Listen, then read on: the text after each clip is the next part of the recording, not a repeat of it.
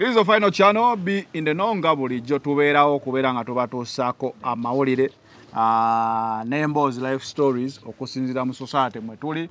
Olunaku olwaleero nkomyewo mu bakyali bange eno emakindye akawuliro kabadde kanene nnyo naye nga mbeerako ku mukutu nga mbalingizaako. Lino omukulu Rabongo tugenda kuwayawayamukko ensonga za kuzza abaana ku ssomero ye season kyekiri oliva baba alisted kyekiriwo oluyimba luliwa oluyimba werule tugenda lujja wano ng'osuubiza ensinti kati kyo bafeekera apa mmye naye watya sinaba kutya oluyimba tugenda luta mu budde bwalwo kale oluyimba tugenda lukola ndowooza myezi ng'ebiri lujja kuba luweddo. The first verse is done. So you are looking forward? I'm looking forward. You are looking forward to the second verse? Yeah. When will that come through? I want to take it amazing, yeah man. Say yeah. You want to take it amazing? Kale. Rabongo. Yeah. So wataka zinda lako. Story china yo muganda wange. Nesimye nnyo n'okutukyalirako. Omanyi waliwo akagero ke nasoma mu 1981 Papa Po waliwo omwami omutake yamukuba amasasi bali bamuyita Ali ne bamutwala mu kkomera ne bamusiba kubanga obwenkanya wali bulina okutekinga press okulaba wanga butambula. Magic ali mu lugero olwo si wakutwala Ali yakuba Papa Po mu kkomera ne Magic ali wano nti wadde Ali yakuba Papa Po amasasi abiri nayagala okumuzisa obulamu butwala naye ate nga wayiseyo emyaka 293 zit Papa Po yagendako mu kkomera n'akyalira Ali n'amusabira era n'amusonyiwa era n'asigala nga amusabira paka bwe yawummula. So neewunyiza omukwano ogwo gw'okipinga ng'otulaga neewunyiza okwagala okwo kw'okipinga ng'otulaga wadde ng'abantu abamu mu environment yaffe ne gye tuwangaalira basobola okulaba nti tetusaanidde naye ate nno ggwe otulaze nti tuli banjawulo era tusaanidde. Mukama akikwera omukisa mpozi n'ekirala kankozesa opportunity eno kuwishingira omwaka omupya omulungi tukyali mu January February yatandise ireba happene ya kubona kuma kulaba mwaka guli aso wete tubeera ene tuli kula Bongo at village Sanze Charity Foundation Strokochi Rabongo Charity Foundation twagifuna foundation oluvannyuma lw'obwetaavu okuyitirira ate nga tulina okuoperatingira mu mateeka. Jjukira abaana bano luli twabayina nga just kisa gyenvudde waffe nakoolo yaffe vision naye nga bw'omanyi nti gavumenti yaano tekkiriza muntu kinoomu kuyamba era obubi we buva singa bakukwata ng'oyamba nga kinoomu wadde okikolera mu kwagala naye bo tebakikkiriza okuggyako nga bayisemu ebyo ebitongole bye bawa certificates okubakwasizaako. So nalina okufuna certificate eyo which was good eyankalubizi afuna n'enkola foundation era ndowooza olaba ennamba yaffe eyongera kuba nnene tho ne challenges ziba nnyingi naye Mukama byonna yagera. Kansooke mbuuze ku bakulu mukulu gwani? Amanya gange bampita Dani. Dani olina emyaka emeka? N'emyaka 13. Myaka 13. Dani nga tolabika myaka 13. Oba gwe egyo gye wakwata nti gy'olina tunula wali mu kamera bakulabe. Kyeki kufulwa emyaka 13? Kimfulwa emyaka 13. Temundaba bumpi nemuga obumpi sijja emyaka. Nsobola ofiringa emyaka gyange tinina 13 nenga mundabanga omwana ow'etaano.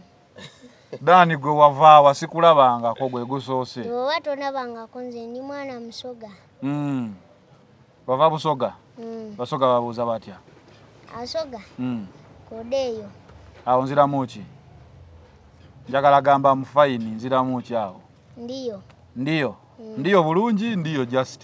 Ndiyo bulungi. Ndiyo bulungi? Kitegeeza nsobolera ddala oluso. Ddamu mbuuze mpulire? Kodeeyo. Ndiyo bulungi. Awo nzirako kubuuza ki? Nzirako kubuuza ki awo? Mukuba mutya? Tukoba bulungi.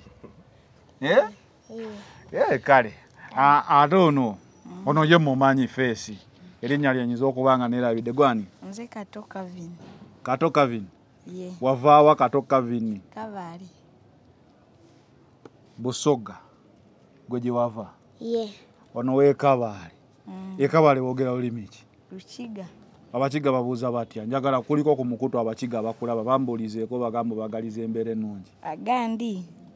Ndabendeza embeera oni. Agandi? Ne bangamba abakiga bakambwe. Badde kusula gamba agandi. Ogambye agandi mbokola ki? Ndaba. Omanyi Lukiga. Olukiga lwa bitege. Bamba buuza. Awo ngamba agandi ngamba ndiyo. Ndije. Omusoga agambye?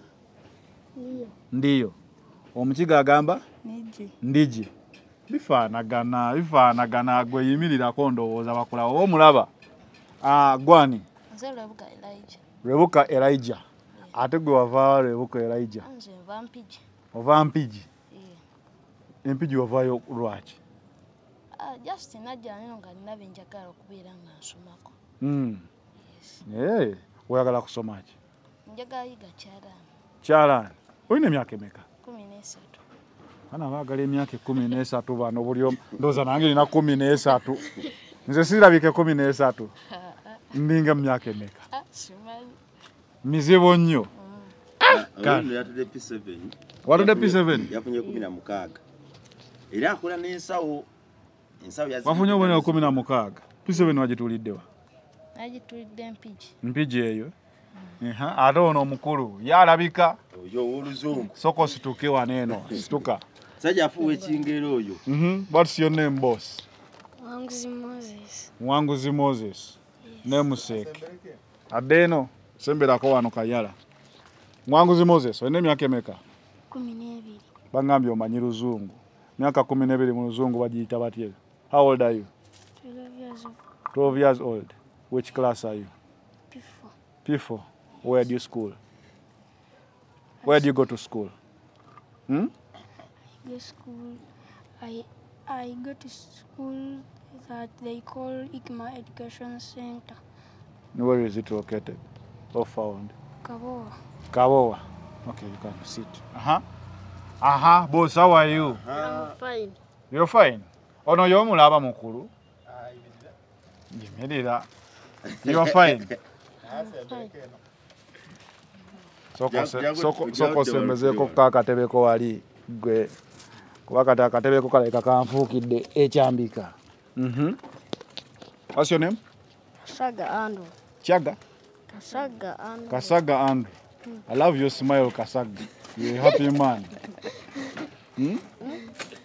P7 man. Osoma kirasi ki Kasaga? P2. Si P7. P2? Osoma P2? Olina emyaka emeka? 13? 11. Mu P2? Okay. Kiki osinga okujjukira mu P2 eyo kyogamba nti kino kyo kuba kati gwenda kuddamu kusoma? Tewali kyojjukira mu P2? You are die, Kasaga. COVID banga ddene. Najja piikinga kuba musajja mugezi. Kale ate ono Razak. Oyatudde senior 6. Kakati sooka gompe kwene entebe kati dawali gwe tambula booti. Tambula oyitewo booti. Razak jangu tule wano. Kana akatebe ndowooza bwe naabanjogera naye anaakajja mu maaso kubanga. Kakati ono. Mukulu. Wanso. Jebaleko. Kale so naje. Wani? Enze Razak. Razak ani? Mokisa. Razak Mokisa. Abangambye watudde form 6. Wagitulidde wa? Sas College School. Sas College School? Yes. Wakoze combination ki? Nakoze Hey stroke sub math. Wakoze ki Hey Uganda? Hey stroke sub math. Hey sub math. Wanai. Aba Hegi ndowooza tugira tusirika. Sub math abeera atya? You found X? Oba mukyaginonya? Era tukyaginoonya. Mukyanoonya X? Sub math tembeera muko waayo bazedi kubanze nakoma ku month nga ngamba find X nambula. Byonna bibaamu naye okusingira ddala eba X. Eba X ye? Kati obadde okyaŋŋamba. Enjalo kyayina mbu mpa ku butabo obwo Elijah. Kakati yawandiika obutabo buno. Ekyenjalo kyayina olw'okuba nti ate ye musukkulumu tokasembeza nnyo kajja okusinziira ku banne elazaako ono yafuuka omusomesa ne Elijah yasooka oyimirire abantu balabe obuwanvu bwo Elijah ne Julius sooka oyimirire Julius ono katulina abasomesa baffe basatu wano tulina Lazaka tulina Elijah ne Julius obutabo buno twabufuna babukozese okwongera okubangula ku bannaabwe bano grades zonna baadi ekinyonyi tree omuti ebintu bwebityo kati era bano badde basomesa bannaabwe ekitegeeza ssebo bano bendiko baticha balamba bano baticha baffe wano badde basomesa lessons zaabwe baziteekinga babasomera bu story kati nga bolaba kano the ugly duckling era omukulu oyo asooka somera ddala ku myaka gy'aliko laba nga bamukozeemu omulimu asomera ddala ebintu bye naye ng'abakulu bano kyekyenjawulo kye balina nti ate bo basukulumu mu byenjigiriza kuba oli atudde P7 oli atudde P7 ono S6 oli n'abalala ndowooza abali emanju eyo bo bali okka ebyokusoma nga omulamwa gwaleero njagadde nnyo konsentinge ku baana abato n'abalala batasobodde kubaawo ekifaananyi kituwa tusiigire abantu bano abatulaba bamanye embeera abaana bano gye balimu na bwetaavu kiki bwe balimu nawa wetwandiise okulaba nga tubaako ne byetutereeza mu bulamu bwabwe okweyongera. Kasagga nga ggwe tica waawano buzibu ki bw'osinza okusanga mu kusomesako? Okusomesa obuzibu bwentera osanga ani kati abamu baba ne interest olusi mu kamera oli ayinza okuba ne interest omulala nga talina of course oyinza osomesa leero omwana ekintu enkeera agenda okujja nga takola ki takijjukira kati oba olina okumuddiramu olina obatwalira ku peesi yaabwe buli omu okusinziira ku ki ku ntegeera waliwo abategeera amangu n'abakola ki n'abategeera empola mu luzungu bakiyita slow learners ne ba fast speakers. I think that is it. What do you want to become in future? Ongambye wakoze Hey stroke submath. Hey etwala ebera manyiko history, economics, Islam, then submath. Yeah. How ufuka chingoma zokola hey? Solo fuka businessman, solo fuka lawyer.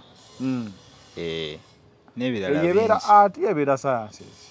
Ebera arts. Submath ye taba muzibu nnyo nga pure math. Yeah, of course, abamwanguka okupiwa math.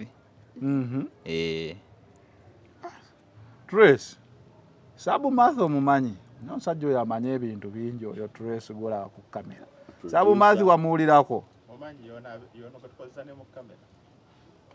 Mutuulako si muzibu ekitegeeza nsobola okuddayo n'ensoba ku bunze natiranga ddala math mu bulamu bwange bwonna. Aha mukulu. Gwani. Benjamin Julius. Yeah.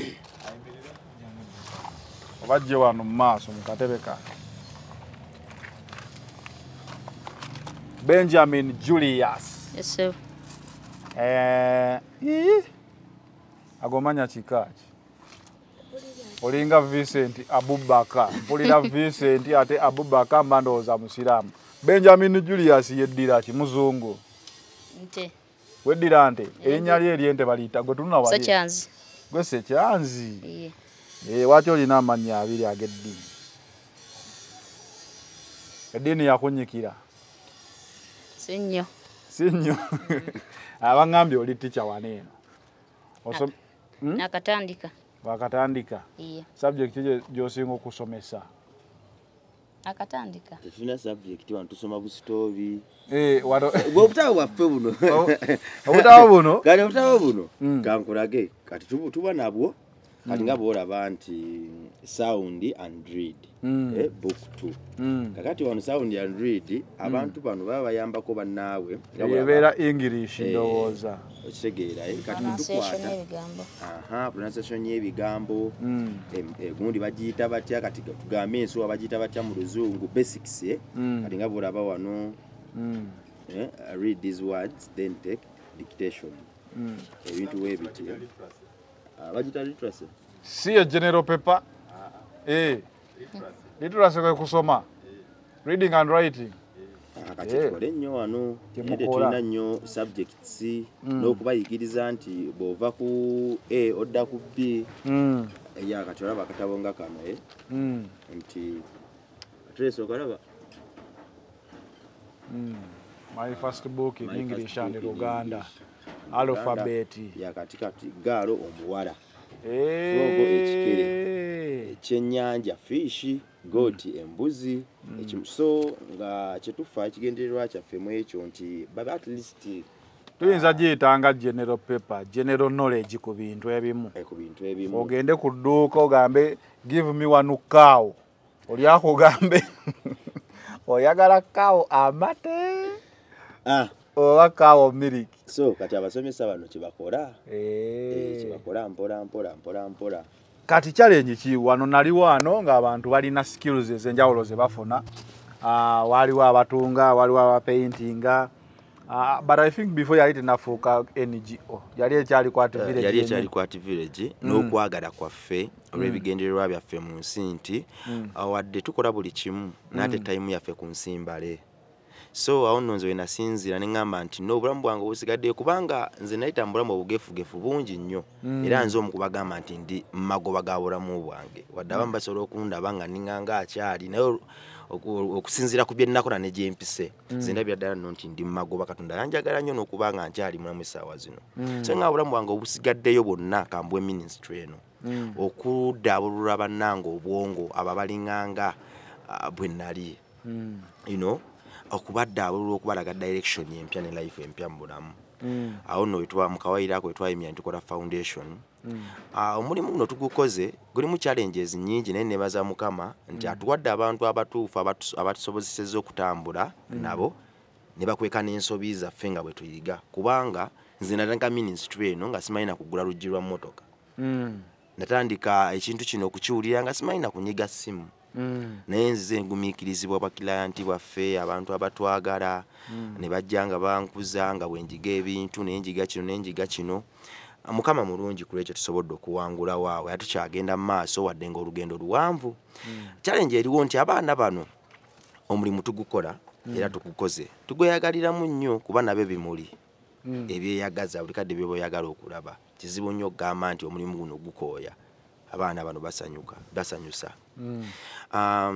Naye problem eriwo nti wadde buli kimu bakikoze bayiza okutunga bayiza okukola kapeti bayiga okukuba ebifaananyi bayiga okukola obutebe naye ate waliwo ekikyabalemye kizibu nnyo kibalamu amaanyi. Muganda wenza neero okukwata omwana ng'oyo mukwano gwo n'omuyigiriza okutunga namanyi na kuwandiika linnya lye kimalamu amaanyi. Kimalamu amaanyi okuyigiriza omwana oyo okusiga ebifaananyi nga tamanyi na kubala ssente. Kati naawe wenasinzidde nenfuna idea ne ngamba nti abaana bano wakyali tubazza ku ssomero sikuba nnyo miranga gya kika kino naye ngenza okulaba nga gyenkoma okwezibira ate nina bannange benfiiriza kubanga bwe naagamba nti mbeesinge ku ssente zenfuna mu bifaananyi ne mbisiige zirwawo okujja ntinitini zituyamba okulya okubagulira ku bugoye okubajjanjaba okubagulira material wa art naye ate tezisobola basomesa. Twali tulina campaign gye twayita art for charity.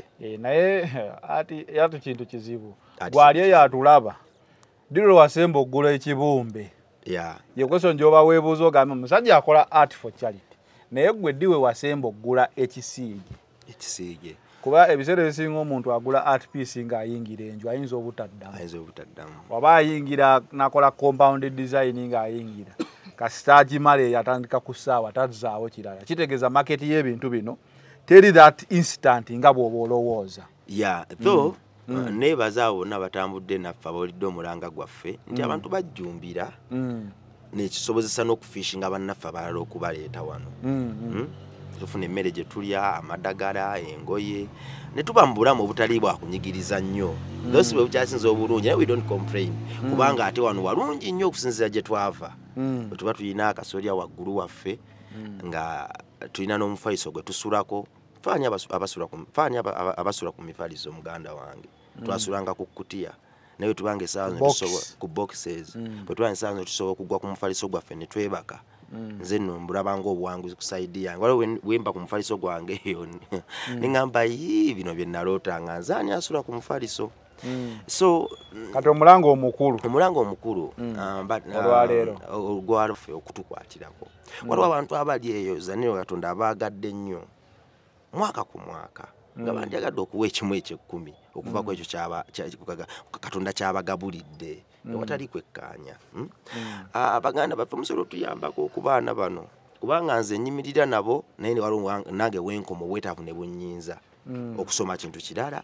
Omuntu yenna asobola okubeera n'agamba nti nandiyagadde okubaako n'omwana ono gwemperera muzze ku ssomero ayiga oluzungu ayiga okusoma ayiga okubala noga nti kimu kyange eky'ekkumi omwaka guno kankiwa omwana ne bwe bataamu emu tusobola otandikiraawo ne bwe ziba ttaamu bbiri tusobola otandikiraawo kuba kati abaana bano abamu ngezezaako okunoonya basalis naye basalis abamu tebalina bitone masomero ge byetaaga. Tulina abaana abasamba omupiira bo tebaliwo wano nga bajjuuko bali kubasaliza mupiira kubanga amasomero gakwatawo nnyo naye kati ogenda n'osaba Katomma Vinyono talenti yakuba bifaananyi naate essomero terigyetaaga. Kakati n'amasomero agalala abantu covid yagayisa bubi abantu ne beekyawa talina lulimi lwawulira lwonna okuggyako olwa ssente.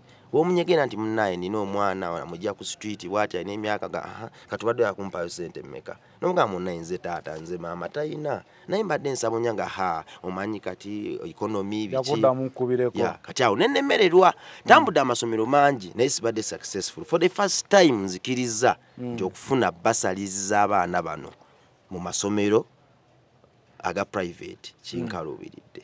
Bamna batalina bitone masomero gabyetaaga because I believe wano buli muntu alina skill gyayiga ekitone kye naye ojja kusanga nti amasomero agaffe you are either sprinter oli muddusi oba oli musambi wa mupiira oba oli muzinyi oba oli academic genius ekisobola okuba ekizibu ennyo olwa challenges abaana bano babayiseebu ku early age kuba abamu bakoma mu pitu abamu tebasomangako baagala ttandika kati kizibu nnyo okufuna basale ey'omwana bw'ati. Kakati mu mulango gwe nagukubye naddukidde mu byonna binanga biganye naddukidde mu ssomero lya gavumenti awo ekibuye nenfunayo lwakuba gundi njirese mu kisenga awo bakyani badde kirungi nenjifuna gye bampadde. Bwe napimyemu abantu abo nendaba nga tulina sasula abaana basome nga option yokka eriwo. Ne mu ssomero eryo nagendawo era nga ngendedde ku theme yange ya basale nene bannyinyonnyola ng'okumpa basale nina okuwandiika amabaluwa gatambula okumala emyezi 5 balinde boodi bwe zinaatuula bakole kinengamba no mikwano gyange girina okusoma emyezi 5 ze ttaamu almost 2 okitegeeza bajja kufuna basale mu third term ekijja okuba ate era ekizibu ennyo kubeera abasomesa kati pozi badde mu kibiina ekyemabega ate n'ekirala amasomero agamu mbadde ne target enoonya ku masomero agatwetoolodde lwaki nti mbadde njagala nnyo mikwano gyange gino gisooke gisome nga bwe giva ewaka bwe gikomawo olw'embeera gye tulimu tuli special tetuli abaana balala so olw'okubakuumirako eriiso eryo n'okwongera okubaddaabulula obwongo bwabwe ensi bwe yali yalaga nti ate bo si ba mugaso nga nina okubaako n'engeri gye mbandolingamu wadde basoma naye era nga badde ewaka ne babako ne gundi ze bayitamu process ze bayitamu okwongera okutereerera ddala so ne ndaba nga option gye tulina yakutwala ssomero eryo naye essomero nagenza okubalabalamu nga buli mwana abaana 12 buli mwana alina okuba ng'alina emitwalo 25 rafuli emitwalo 25 buli kubanga bo batandika obukadde bumeka obwo so okubalemu wano oba wasabu matha atuyambeko oba sabu mafi tebalabye calculator abaana 12 the million 3 ze weetaaga okuzza abaana abo ku ssomero wadde nga fees zaabwe si za mitwalo 25 tubala requirements bagulira uniform bagulira ekitegeera nga neetaaga ssente ezo million meka oba ze million 3 nga ze neetaaga nganze omuntu nga ndaba kiriki nsobola zifuna singa newa time nengamba buli mwezi kantetenkanye myezi 2 ntwala omu that education waliwo wetalindira Wetelinda. saawa enviriddeyo neŋŋamba ekigambo kyayo kigenda kukyukamu sikiririza nnyo mu kukola interview za kika bwe ziti naye olwo butasiba bigere by'abato bange bano n'olw'okunyiriza omulimu oguli mitwe gy'abato bange bano nensalawo nti olwaleero kankiise mu kimu eky'ekkumi oyo Katonda gwa blessinze ng'alaba amwagadde nnyo ng'alaba alinayo akakadde ke ng'asobola okukakwata nazzayo abaana bano ne bwe baba basatu ku ssomero ng'alaba tekamuluma Sinti tekamuluma kaba kamuluma nga alaba ayagala okukasiga mu Katonda okukasiga mu Katonda ebyo byamukoledde kino ekigambo kya leero kyabo bokka bagenda okukitegeera atagenda kitegeera akireke ajja kutegeera ekirala kubanga ensi bwekyo bweri saako so n'alaba nti alina obusobozi Katonda amwagadde nnyo n'oyo alaba nti kugamba yandi badde n'omwana alinga ng'ono singa abadde tali mu nsi naye ensi kiki yandimugabudde olw'okutangira abaana baffe okwegatta n'abaana abatasomye emiti emitewo egitandise okwonooneka egitandise okufuukuka buli mu mbeera okutangira embeera eyo kubanga nze kyemmanyi Zanero okuliza omwana wo mu kikomera si a solution gy'atambulira eyo yeegatta n'abatakulidde mu kikomera kakati okutebengeza beera mu kikomera kyo kyokka okutebengeza enjuuyo okutikkira omuntu bwe batikkira omuntu ate atasomye n'amukuba akatayimbwa nga talabye value yonna myaka gye bamutaddemu because wa neglecting society so ofulumya omwana wa alina PhD n'agwa mu wakatayimbwa muna era afanga wakatayimbwa so ate security eri mu ku society yonna society tukwatire wamu kasita osomesa bonna buli omu ajja afuna kyakola buli omu afuna ekyakola ate n'ekirala ndowooza ngo natebenkeza enjuuyo omulenge etudde mirembe sooka otebenkeze bannayibabo bw'oba omugagga omu ku kyalo nga bannayibabo bonna baavu tojja kufuna ssente bajja kumalako emirembe si bwe kiri bw'oba n'ababbi mu society nga ababo abaana ba preventing obutamiitinga ababbi abo bw'olivaawo bajja bamiitinga ate oli omubbi yajja okuwasa muwala oba mutabani we kakati nze eŋŋombe eyo gye mpiseemu ne ŋŋamba no oyo alaba nga kimukutteko asookako n'embeera gy'ateekawo ekimu eky'ekkumi kyatoza okukitwala nazadde ani ono ku ssomero bivaavava ono ndowooza naye yandize ku ssomero lwakuba naye alina ensonga ze naye ate ensonga za bivaavava zino nnafu one banne bangi abali eyo abookya ebyuma abalina ensonga enange ya bivaavava naye nani mukubiriza nti waakiri addeyo asenvule okugamba okusekerera okwagamba tasobola kutuula mu pittu bivaavava tolabangako omusajja mukulu myaka 40 yakola PLE kati gwe bivaavava tulina kutwalamu ogambye pittu ye pittu ogenda kisoma olina emyaka emeka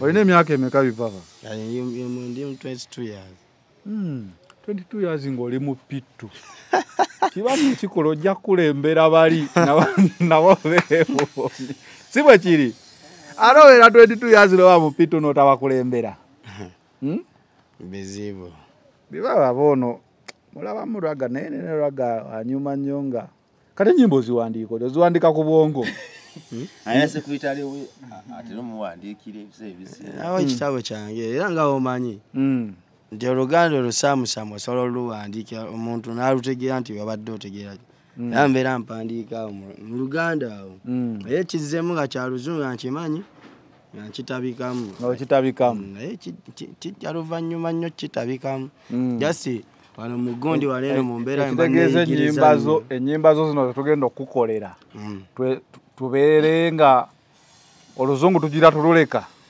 oba olinayo vaasi y'oluzungu teriimu naye kiba kyetaagisa gitabikamu nja gitabikamu okuba embogo soka omukulu ono Rabongo ku lw'ensonga yo njagala nnyo ennamba yo ey'essimu gye bayinza okukufunirako ku WhatsApp oba kuki abaagala okutuyamba baganda bange mwenna abatugoberera abawulira nti balina kye basobola okukolaawo naabo bandiyagadde okuinkalejinga abasobola okunoonyako ku 0700 34 6827 0700 34 6827 oba ne bagenda ku website yaffe ya foundation Rabongo Charity Foundation. That is our website. www.rabongo Charity Foundation. Ne bagenda awo kuliko ne back accounts zaffe buli kimu wasobola okuyita okutuyamba okukwasiza omulanga guno ne gutuuka eri mikono gy'abaana bano kubanga nze nsuubira nkisoboka ate nabo balina right yaabwe eddayo ne bayiga lwadde tekirina gwe kikakataka kubayigiriza naye kuretsa muziramu Diego afuluma naye kuretsa tukikole tusige kale n'olw'ensonga eyo interview negenda kubeera nnyimpi nga bweti omuntu agenda okuyamba tayinza kumala ssaawa namba ng'alaba yo kebeere nnyimpi nga bweri naye ng'omulamwa gwakuzza bakulu bano ku ssomero buli omu kyemmanyi kati ali mu keetegeekero kakuzza mwana we ku ssomero so ne wano naye mukulu wange Rabongo naye nze mukulu wo waŋŋamba nze si tusooke tukireke ekyo abadde agamba kyoyo mukulu alina ensonga ye bamita David wa P5 naye noyo mulungi nnyo mukola ng'omusomesa lwadde yakoma mu P5 n'oli era n'abasomesa bagenda kuddayo basome kubanga bajja kusomesa ebya bebi byokka omwana ono Julius alina ekyenjawulo ku ye omwana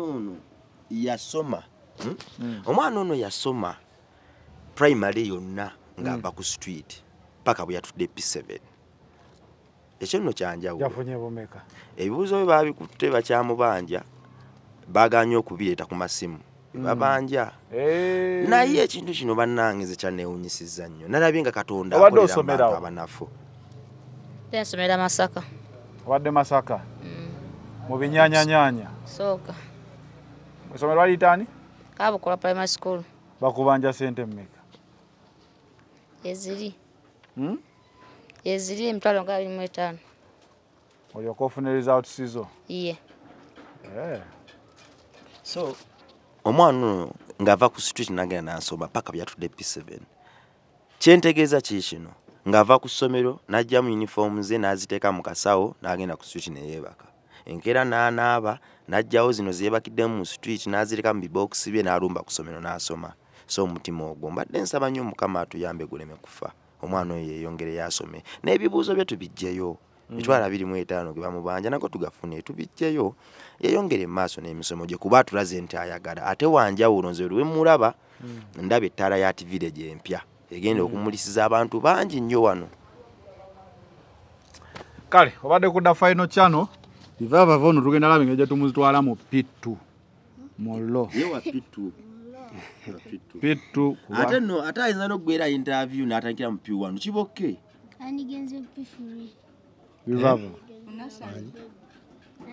tukutandise P1 buto pozi wangamba ova mukono vireyo mukono eyo saidi ze kasawo ngadde kayunga jenvire wasoma paka P2 ne wetikira noyingira ekibuga kati ate tugenda kuzza mu P2 oddemu osimbule alina okusooka nakola interview ya P1 kuba kati banga ddene addemu mpola ate waliwo ne tekiniki y'okusoma kati empya omwana bw'asoma P1 obulungi nga bamuteeka mu P3 ogwo omwaka ogumu ng'ogusikipinga bamuwaka interview kali nga naye olina kyojjukira kiki osinga okujjukira mu ssomero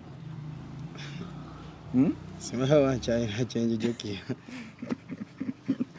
era kyenyinza okujjukira alina kuba maaso kuba ebyo byebyangu muganda kugattako kwa P2 kwangu mu P2 temuli kufindinga X nze X ye yangoba ku maaso abo baba tebannamutandika okugattako kwe kwangu ndowooza njukira akabuuzo ke bagambanga one tap fills the tank of water 7 minutes how long will it take 15 taps to fill the tank kati awo samanyanga kiddako awo nawanika nakubanga ono ya one tap takes 7 minutes how long will 15 taps take to fill the same tank